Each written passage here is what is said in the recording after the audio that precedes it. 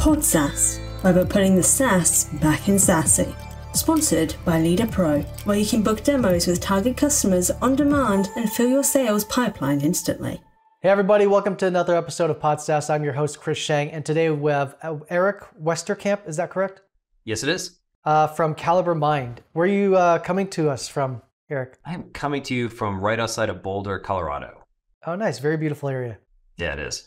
Cool, cool. Is the majority of the team based there now? Is that where you guys are housed, or is it everybody's? Yeah, originally we were all based here, kind of in Boulder to Denver. I'd say that now we are 50, maybe even a little bit less here in Colorado. A lot of the team is in the Denver area, and then we're pretty spread out. I've got a team in Chicago, a team in New York, Seattle, California, kind of, Yep. Texas, spread out of it.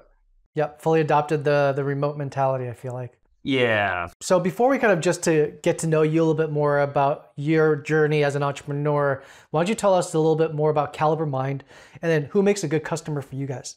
Sure. Yeah, so CaliberMind, we're an organization that has a SaaS piece of software that helps marketing revenue operations teams really know exactly how sort of all their campaigns are performing, how all the accounts and prospects they're touching are actually engaging with them and the different assets and content and things like that on their website, and really kind of gives them really good insights on like, what do you do next to sort of move the needle as a marketing and rev ops team? Sure. Right. Our customers tend to be CMOs, CROs, and VPs of demand gen, people that are really heavily involved in the go-to-market function. We typically sell into high-tech companies, though we've got a smattering of other companies in other industries. Got it. Interesting. Yeah, I mean, definitely my language, and I would love to dive into a little bit more in terms of how you guys tackle this problem, especially because I know we personally have dealt with this in terms of the idea of attribution and Google Analytics, Google Tag Manager having the issue, with a lot of that cookie kind of problem, being a third party. So how do you, get, I guess, credible attribution ultimately is the end of the day. Yeah. But before we dive into all that good stuff, would love to just to know your personal story a little bit more. So we like to do these things, just a series of rapid fire questions. Nothing too crazy, but if you're ready to do it, we can kick things off. Sure, let's do it. Awesome. First question is favorite entrepreneur and or startup story, and it could be one of the same or two completely different. Yeah, I can't say that I have a favorite entrepreneur. I will say that I appreciate reading about a bunch of sort of like leaders in different industries that have really kind of achieved some great things. Like the one I think I'm finishing up right now is Bob Iger's book, The Ride of a Lifetime, right? Which has a whole bunch of sort of amazing stories about leadership and what happened there with Pixar and stuff like that. What I like is that kind of each one of these gives you a core insight, something that you really need to focus on. Like the one I took out of that is like, innovate or die. When it comes to startups, I really love startups where they've kind of gone into incumbent industries and really done something disruptive. Example would be like Zoom, like, which we're using right here. That's an industry where you had players like Google, Cisco, Microsoft, really well-established players, and they went in and dominated because they just brought something that I thought removed friction from the industry. Like I'm sure you remember using these tools before. It was like half the people couldn't seem to log on. There was all these problems, and they just made it easy. And therefore they won the market, right? So they took something complicated or with a lot of friction and made it super easy, and I just love those stories. Absolutely. Yeah. I think Zoom made it consumer friendly, right? So the end user friendly versus like, the WebExes or like some of those, like if you log into them nowadays, it seems so clunky and it's so like built for an organization versus for an individual. Yeah. Interesting. Yeah. Love those two. Next question here is, going back to when you were like 8, 9, 10 years old, do you remember what you wanted to be as a kid? I do. I wanted to create special effects for movies. Oh, awesome. Very cool. And I remember I even went to the point where I sent George Lucas a personal note. I must have maybe were closer to 12, 13. But could I get an internship at Light and Magic over there, his organization? Did not get a response back, surprisingly. But yeah, that's what I wanted to do. Awesome. I did something very similar, probably around like 10 or 11 years old. Mine was sending it to the Lakers organization and making a pitch for myself to become a walk-on player. I, yeah, and I think I emphasized like my free throw shooting percentage is really good, and there's a case for it. But anyways, next question here is a little bit more personal, but it's the idea of most painful experience, and it can be a personal or professional painful experience. But I preface this with the fact that I think our periods of most exponential growth tends to stem from places of extreme discomfort. So has there been any kind of experience that you've gone through personally or professionally where it's like obviously super difficult or trying during that time, but was an inflection point in terms of, character, some kind of like character building realization? Yeah. My first startup was a company by the name of Quickstream Software. And I was much, much younger when I did that company. And in that company, it eventually did okay, but it went through some hard times. And I remember the first time when we were looking at cash flow and things, and I'm like, man, I've got to change the organizational structure. I've got to cut back. I've got to make things. And a lot of the people in the company, they were friends of mine, right? These are people I knew outside of work and things like that. And I had to make that really hard decision to kind of like, okay, I've got to lay some of you off. I've got to do things, and it's really hard. Right. And it was the first time in my career I'd really gone through something like that, where I kind of, really owned the decision and had to kind of execute on it. That was hard. And I think you grew then, like, how do I manage it? How do I message this out to the team? How do I work with the people afterwards that are still here, or things like that? What would you say is one of like the biggest learnings from that experience? I think that a lot of, there's sort of some sayings that try like, well, it's actually harder on the people that are left. And I think what I realized was that's not even remotely true. That's BS. It's really hard on the people that are being let go, really hard. And you have to maybe make some of these changes, but you have to do it with empathy, and you have to realize that it's really hard on them, and often it's, you have to talk to them about why you're making the change, what's going on, be open and honest. Right. But if it's the right thing to do, you still have to kind of do it for the organization. Yeah, absolutely. Yep.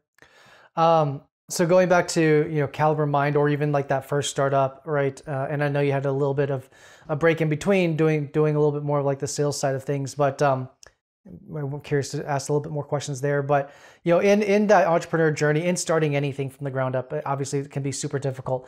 When your back's against the wall, what's kind of motivating you in that 25th hour? The team. To be honest, like when you're really there and your back's against the wall of the company, to some extent you're doing it for yourself, but you're kind of really doing it for the rest of the company and the team and the people that are there. You have your investors and stuff like that, that you're doing it for them also. But a lot of people in companies like this have made big sacrifices, time, energy, salaries, things like that. They're really kind of betting on something kind of working too. And so with the back to the wall, you really need to figure out, like, you're doing it, why are you doing it, who are you doing it for? And a lot of times it's for everyone else that's there, right? Absolutely. Yeah. And so obviously saying that it can be very stressful. Is there anything that you personally go to decompress? Mountain biking. Oh, that's a good one. Yeah, I mean, I love to do skiing, like outdoor stuff, and when it gets really stressful, I need to every once in a while just get out, get on the bike, go ride for a while, just let things settle back. Absolutely. There's nothing like getting on a wall and realizing everything collapses down to what you're doing right then, and the other stuff just kind of falls away.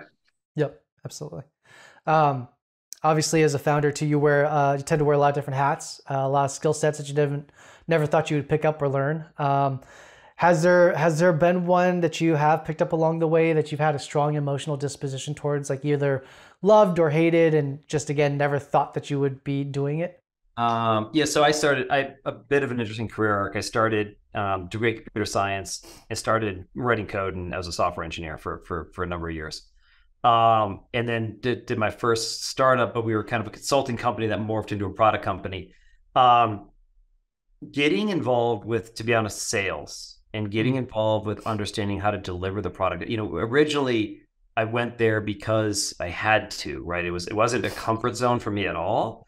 I had to, I literally had to learn, like, what is a value proposition? Like, why do you care? Like, as a software engineer, like this is not the things you're taught or learn. Yeah. Really go through that arc. And I found the person that I really enjoyed it. Like, that I found that I actually really liked getting in front of customers and explaining to them why this was going to make a difference for their business, how it was going to help them, right? How we were going to support them, right? And I found that I really enjoyed that. to the point where I eventually ended up running some big sales teams and organizations and things like that. Very cool. Next question here is two parts, but number one, do you have a bucket list? And then two, what's one of the more ambitious items on that bucket list? That bucket list, yes and no. I want to go to Hokkaido to go ski. Okay. That is kind of one of the ones that's on my short-term bucket list. It's to get out there, do some skiing. Some of that would be incredible. I'd like to have enough time to go and explore a little bit more around South America and Patagonia and some of those areas. Things that require weeks, if not months, to go do, which just hasn't fit into a startup schedule at any point in time. I'd love to be able to do some of those things. Very cool. And last question here is the idea of legacy, but more importantly, what do you want to leave? What kind of impact do you want to leave on this earth ultimately before you leave it? That's a kind of a hard question. So I don't think about legacy, to be honest, that much. What I care about is family and friends. What do they think about me when I go? Did I spend enough time with them? Right? Because that's really hard when you're doing the types of stuff, when you're involved in high tech, it's very easy to sort of get sucked and to ignore a lot of those other things. I want to know that at the end of all that my family felt that I paid attention to them, that was there for them when they needed it.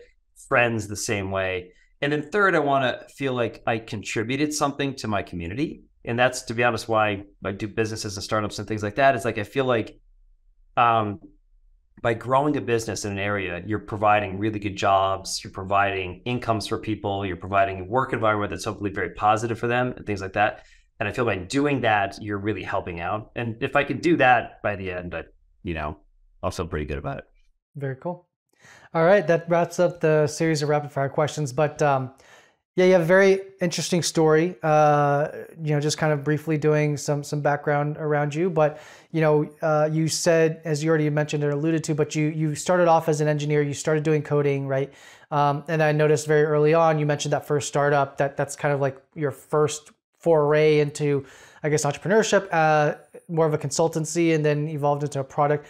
Can you walk us through what that looked like? There's a few chapters here I want to dive into, but just that first section of it, and versus like doing a lot of corporate work or going to starting there. Why did you end up starting that company in the first place, and what was the impetus for it? It was an interesting journey. So, out of college, degree in computer science, I ended up working for a startup right out of college for a year or so, staying back in Virginia Tech and Blacksburg. Then the sort of Colorado, the West kind of called a little bit. I moved out here, ended up working for big telecommunication provider, MCI. I was lucky enough to be involved in some projects there where I was running a small team that was doing new dev for MCI. And we were working with a group out of Sun Microsystems at the time that was working on a product called Oak at the time. Well, we had access very early to early prototypes, started using it. We had some of the first production versions. Oak eventually became Java, right? Mm-hmm. So we ended up working really early with some of this technology. And because of that, I was able to sort of, a friend of mine and I were able to kind of spin out and create a small consulting company doing this because we were some of the first adopters of and understanding the technology, right? Sure. And so kind of got a little bit lucky there. Over time, as we built that up, we realized that some of the technology that we had built really to just interact with customers was actually some of the first sort of web-based, Java-based document management systems. And so we raised some money, we brought in some expertise, and we started building a document management company and learned a lot there. Super young. And, what I realized a couple things was at that time, Colorado and Denver and Boulder have become a much more active space for startups and companies. And back then, it was pretty tough. There weren't a lot out of here, right? So you kind of learned about how important it may be to be tied into to Silicon Valley, or at the time, Chicago had a lot of companies doing this, right? And what was going on there, right? So that was kind of interesting. And then we built that company up. We ran it for probably about 8-9 years and eventually sold it to a public company off the East Coast. Got it. Okay. What were some of the biggest learnings? Obviously, like this is your second one, so we will dive into that later, but some of the takeaways from that first experience, it could be positive, negatives, where were some of the highlights, some of the lowlights from that? Because 8 to 9 years, I mean, like for your first venture, I mean, you already kind of surpassed the average of the norm. And so, I'm sure that there was a lot that went into that. Yeah. I mean, probably my biggest learning was that if you can't just focus on the technology, you have to focus on delivering a product the customers really want. What's the value proposition? And also what I realized was that even if you have some of the best technology, if you don't really have the right go-to-market motions and the right sales team and the right things, it won't matter. Yeah. Right. And I saw it, to be honest, time and time again, companies that had little, like, more funding, better go-to-market, but probably worse products, accelerate out. Right. And so it was kind of a wake-up experience. So, like, it's important to have really good tech in a product, but it's just as important to how do you marry that with your go-to-market functions? How do you marry that with value propositions? And how do you get that in front of the right people and give them your message? Because if you can't get it in front of them with the right message, it won't matter how good it is. Sure, absolutely, yeah. I mean, I have a saying that that a lot of times it's, I could be selling the cure for cancer, but if I'm using the wrong channels like email, LinkedIn to do it all day long, where they're super crowded and super noisy channels, like, it doesn't matter. It's not about the product. It's getting, especially in the startup world, like having that brand awareness, brand trust, brand equity, where somebody's willing to invest their time is essentially it, right in the very beginning. So, yeah, I mean, okay, so you started that first business 8 to 9 years, ended up selling it to a publicly traded company, right? And you've already been talking about this, but go to market and all these things, and then learning the sales game. So you spent a number of years after that first startup in the sales world, right? Was that knowing kind of where you felt like you're lacking strength and you wanted to fine tune it? Yeah. So when I joined, it was a company called EasyLink Services. They were mid-sized technology company, probably 80-ish, 60 to 80 million when I kind of joined. And I ended up taking over their product management group, and then eventually I ended up taking over all their channel sales. And it ends up that I just took over channel sales because, to be honest, when I was at QuickStream, our entire go-to-market was channels. Like, it was all OEMs, and people basically integrated our product. Like, that's how we went to market. So I kind of understood that motion.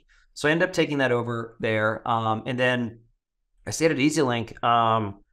Over time, we built that company from 80 to about 200 and something million, 240, somewhere in that range, right? So really kind of grew through some acquisitions and things like that. And I was involved in helping acquire some companies and even selling some divisions and things like that. And then running a piece of the revenue at the company, relatively substantial piece of the revenue.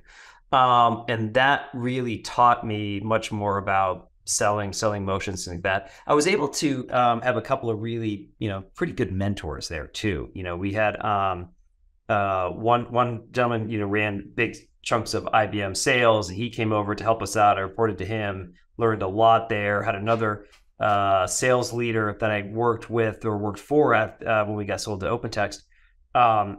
Amazing salesperson, but really knew how to run sales teams and organizations.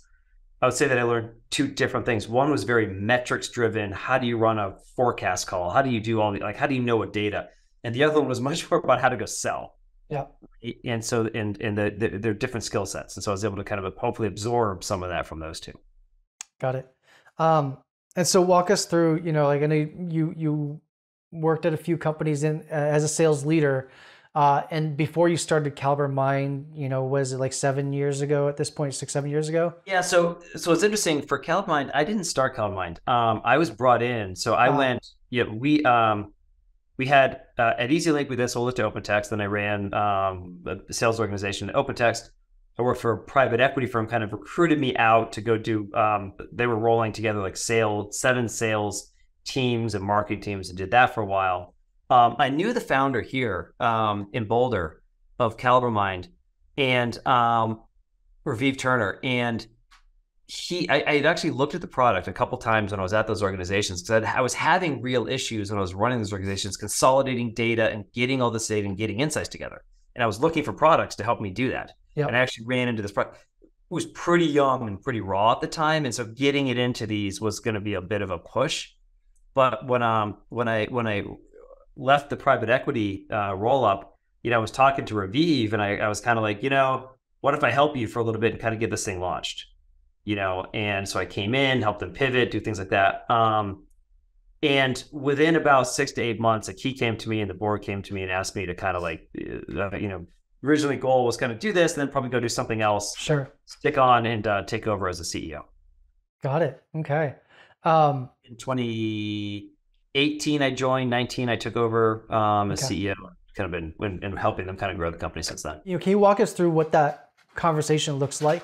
From how did they approach you in terms of becoming a CEO, and then also, for you evaluating the decision, obviously, like being already coming from a world where you already started a business, and then where the buck stops with you now as a CEO. I mean, it's a lot of responsibility. I'm sure it's, to a certain extent, I mean, it's also a personal decision, to make that kind of level of a commitment, because it's not it's no longer like going in and talking to somebody else and working for them necessarily. Obviously, you still have to answer to a board and investors, but it's a lot more different, right? It's a lot more different of experience. So yeah, talk to us about how they approached you, and ultimately how you made that decision that it was the right decision for you.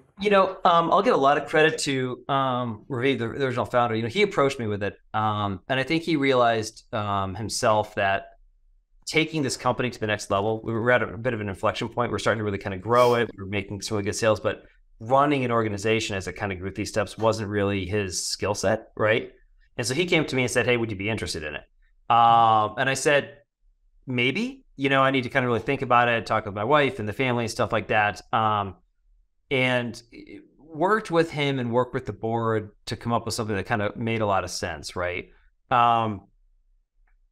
I think it was, I don't know if it was a hard decision. To be honest, I was already kind of running sales, marketing, and operations and a piece of it and helping them make the pivot. The question, do I want to really have the full responsibility for the fundraising and making the capital, stuff like that? Because of some of my background in product management, and we did some M&A stuff. I had a relatively heavy background with finance and running operating models and things like that. So I was already kind of really helping the company run the books and the company and all that kind of stuff. So it wasn't that big of a stress to kind of step up from an operations perspective. It was more, did I want the commitment? Yeah. And I'll be honest, I look back at like the team, the people, because that's really what it comes back down to. Like, when you make that commitment, that this isn't like a year or two.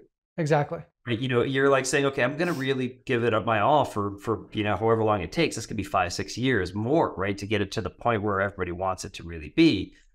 Are these people I really want to hang out with for that long? Is it a team that I think is it a product in a space I think has something we can really grow in? So I had a lot of internal conversations about that, and eventually I thought that, team is great. Product is great. Yeah. Like a little bit more of a personal question too, but I mean, like obviously financial motivators, right? Like as a sales leader and given your experience, I mean, you could go out and carve kind of out your own destiny. It's not uncommon to end up, making mid 6 figures, kind of deal to even 7 figures in some instances, right? Selling enterprise, but, and then becoming a CEO, I'm sure still like an earlier stage company, even though you're helping with the pivot, a lot of moving parts, right? Still somewhat of like a risk there. And like you're saying, it's going to take a certain level of commitment to, get not only the company to where it needs to be, but ultimately getting to a valuation or some kind of like exit point where, you can realize some of the reward of that as well, right? Was that part of the decision-making process for you too? Because obviously that plays into all the mechanics of a team, product, et cetera, to make sure that the outcome is there. Yeah, it's got to make sense, right? You got to look at it and say, like, is there a decent enough chance? Because that's absolutely true. It's like you work for a startup, you do this, your trade-off is, really pay and things like that for the opportunity that something's going to really, kind of exit at a number that's going to be meaningful for everybody, right? Sure. Yeah, it definitely played in. Everything needs to you got to run the numbers and the math and say, is it worth the risk? Because there's a real risk to it. But more important, it's like, am I going to enjoy it? Am I going to have fun? Right? Because it gets back to legacy, or at least at the end of it, you want to look back and say, like, at least whether or not I made tons of money or not, did I enjoy myself? Did I have a good time? Did I feel like I did good work? Right. Yep. And that plays into it too. And so I think that also helps shift the needle toward like go do and take more risk, because to some extent there's also, in my first startup and in this company, the highest highs and lowest lows have been at the startup. Of course. And they're often in the same day. You know, like it's really compressed. Things are great, they're bad, they're great, they're bad. I mean, it's really compressed, right? It adds stress, but it also means that, you know, there's a lot of excitement when you do these things. And when you win things, it really means something. Yeah, for sure. I mean, I think a lot of that comes down to the idea of equity and ownership, right? Like at the end of the day, the whole thing is that, you know, whether you're the CEO or one of the early stage employees, you have a ton of impact. And so you feel a lot more responsibility, a lot more connected to, I think, you know, not only the process, but the byproduct. And, you know, that being said, what do you think it is about, you know, the entrepreneurial mentality or mindset that, you know, maybe you've seen when you talk to other founders, but also as, you know, relates back to other people who it's not built for everybody. Like not everybody has that risk tolerance, right? And, but what is it about you that you think that you've seen that makes it work, as well as maybe something you've seen from other founders, mentors, et cetera, where, you know, there's maybe underlying persona traits or personality traits that allows it to be the right fit? You know, you got to be able to kind of push. To be honest, it's a little bit of like, I'll call grit, right?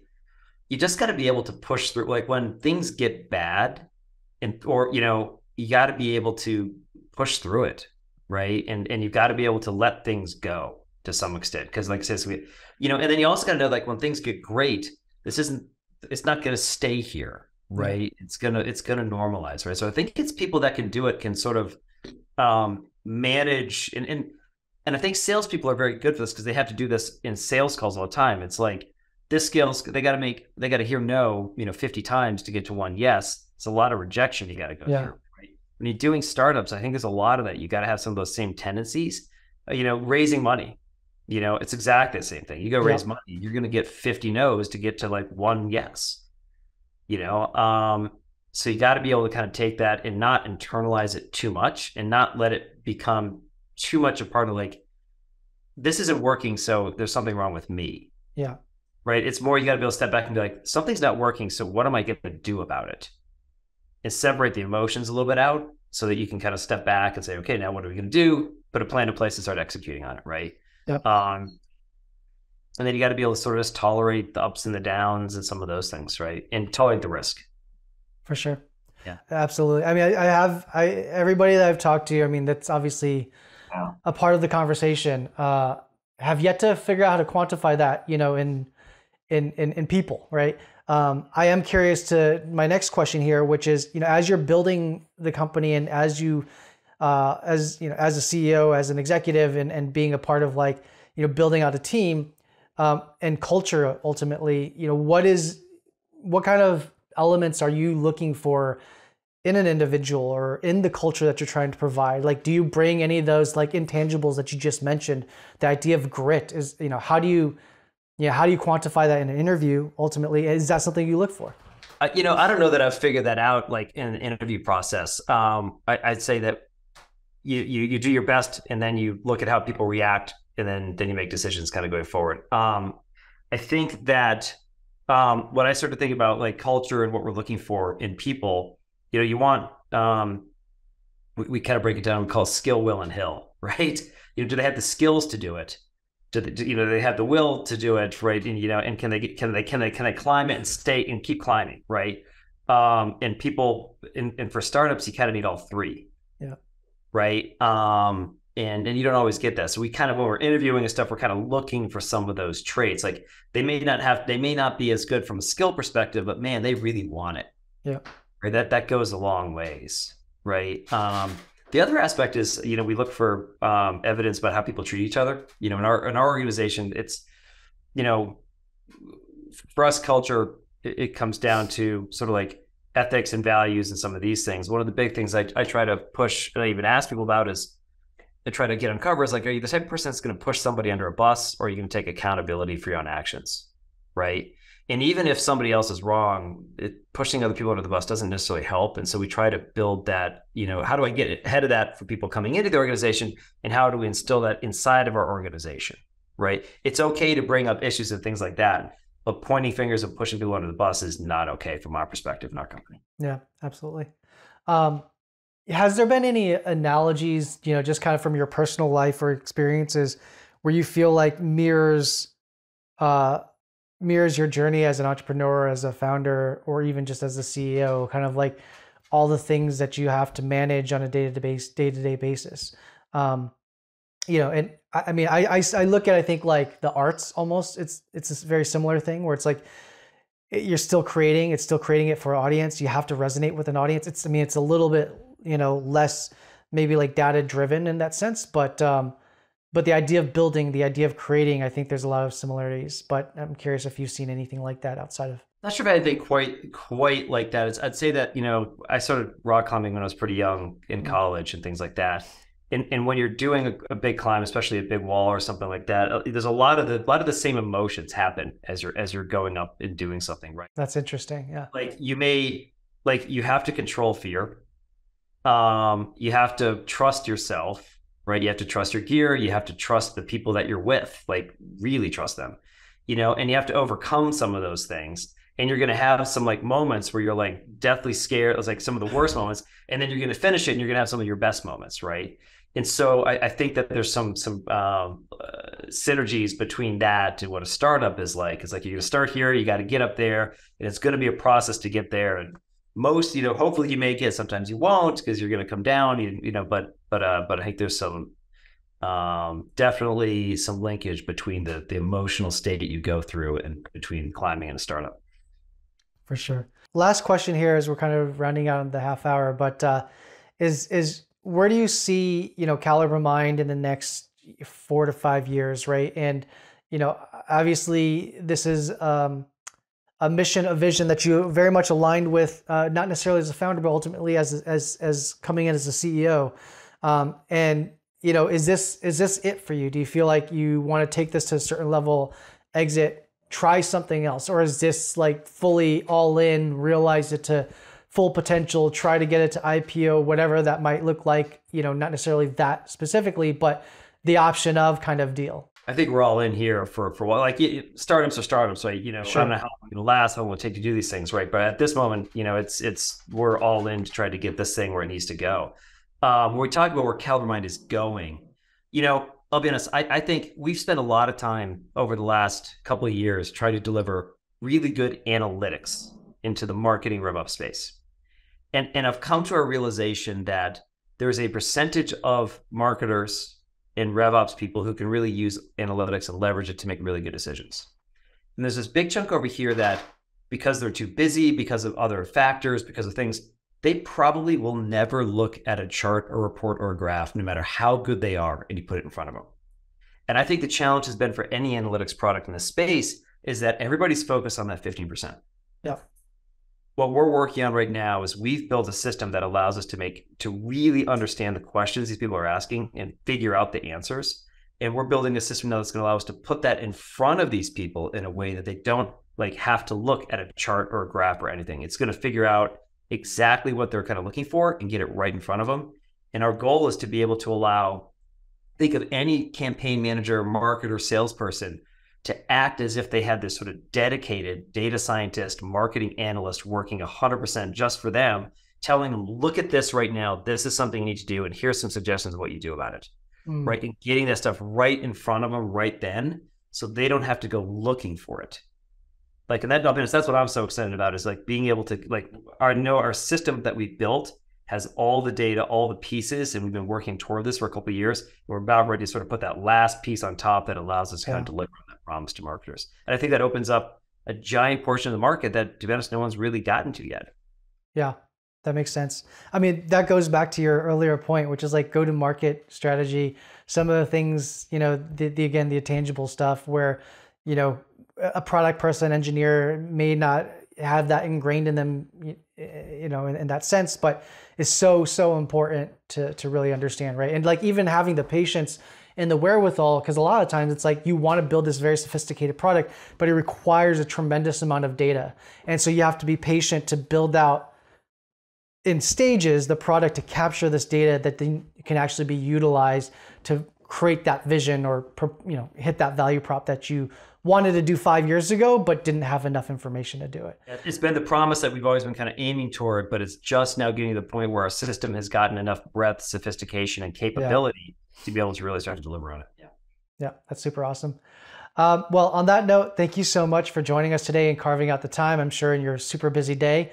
Lots to be picked up on here, I feel like, for others that might be mirroring your similar journey.